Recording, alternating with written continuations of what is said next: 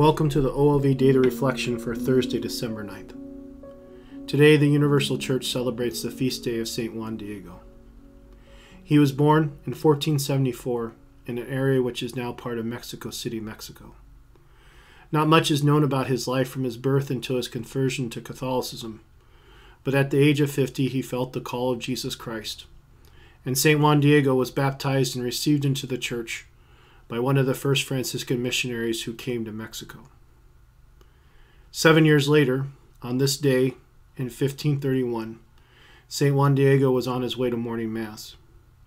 And on his way, the Blessed Virgin Mary appeared to him on Tepeyac Hill, which at the time was the outskirts of Mexico City. She asked him to go to the local bishop and to request in her name that a shrine be built on top of the hill at Tepeyac. Now, St. Juan Diego did go, but the bishop did not believe him, mostly because he was a poor indigenous Indian who had very little education. But the bishop concluded his conversation with St. Juan Diego that he would need a sign to prove that the apparition was true. So St. Juan Diego left, and a few days later, on December the 12th, St. Juan Diego returned on his way by Tepeyac Hill, and there the Blessed Virgin Mary appeared to him again, and told him to climb the hill and to pick the flowers they would find in bloom. He went to the top of the hill, and although it was winter time, he found roses flowering. He gathered the roses and took them to Our Lady, who carefully placed them in his mantle and told him to take them to the bishop as proof.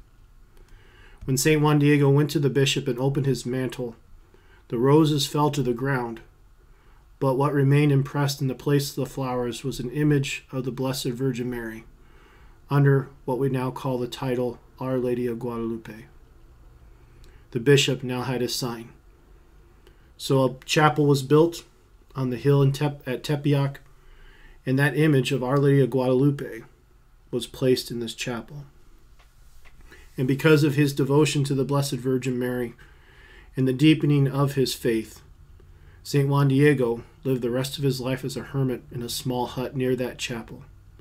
He cared for the church and the first pilgrims who came to venerate the Blessed Virgin Mary, Our Lady of Guadalupe. He died in the year 1548 and was buried in that first chapel.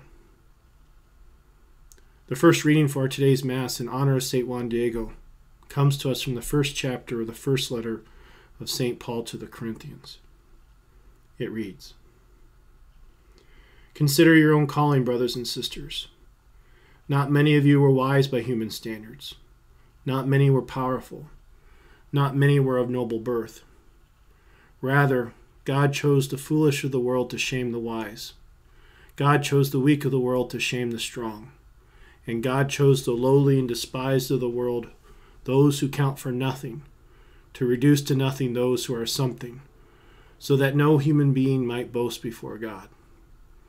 It is due to him that you are in Christ Jesus, who became for us wisdom from God, as well as righteousness, sanctification, and redemption, so that, as it is written, whoever boasts should boast in the Lord."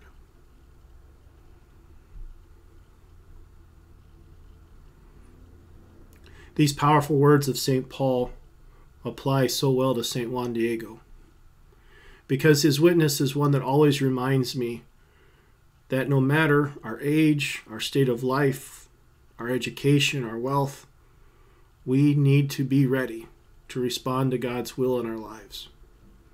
He was a poor peasant, 57 years old, but he was chosen by God to encounter the Blessed Virgin Mary and given the special mission of not only building a chapel, but also giving the church the title of Our Lady of Guadalupe as not only a source of inspiration, but also a way for us to know the Blessed Mother in a different way.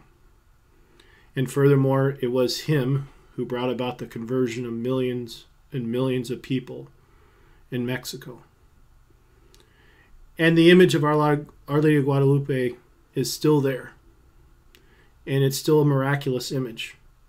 Scientific studies have been done to prove that it is truly a miracle what is in this image and how it came to be. But again, it was a poor peasant man who was older, who became the source through which all this happened. So no matter what happens in our lives, no matter our status, God is always calling.